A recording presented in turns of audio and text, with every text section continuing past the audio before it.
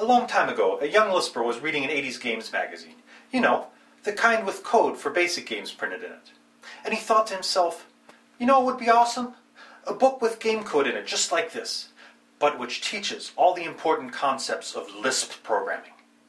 It would use the granddaddy of the Lisp languages, Common Lisp, but would teach all the important ideas for all the Lisp dialects, whether Clojure, Scheme, Arc, or Emacs Lisp. So he decided he would write this book. Time passed. It took 2 years for the book to become available for pre-order on Amazon. But alas, the Lisper had underestimated the difficulty of teaching the most advanced Lisp concepts by writing games, and the book got delayed and all the pre-orders had to be cancelled. Another year passed, and then, after 3 years, this new book was finally ready. What was it called? The Land of Lisp!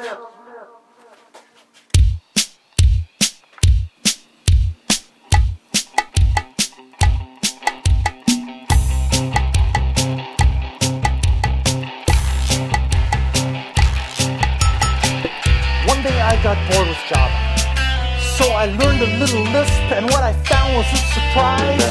It is a language so unique and so expressive, so that coding never looks the same within my eyes. Now I eat parentheses for breakfast, and if my program isn't done, I eat parentheses for lunch. They might look funny, but they have semantic power that gives your programs lots of brevity and punch. Simple but fun, guaranteed to blow your mind. The Land of Lisp. Minimal and sequences so clever you will free. The Land of Lisp. Attack of the Robots.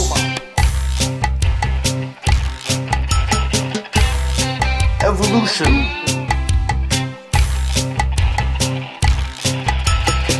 In Lisp we don't force everything to be an object. We just write a bunch of functions. Higher order is preferred. That way you can combine your code in richer ways, because the lack of state will always be ensured. Simple but refined, guaranteed to blow your mind. The Land of Lisp.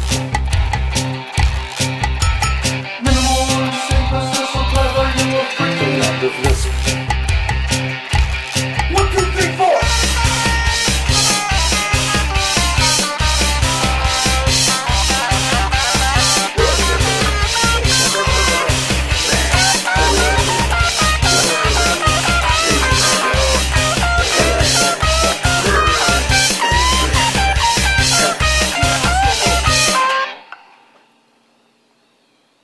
Boom, boom, boom. Meow, meow.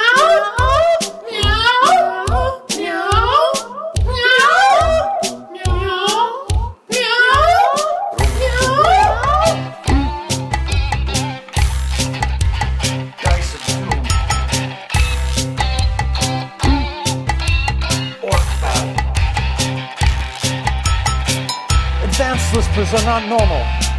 They use macros in their code and are a truly different breed. Any problem they want to solve, they convert Lisp into a domain-specific language that can do exactly what they need. There is nothing cooler than a macro. It makes meta programming in DSLs a piece of cake. Create your own mini-language to parse XML, rate stocks, draw charts, or balance weasels on a rake. Simple but refined,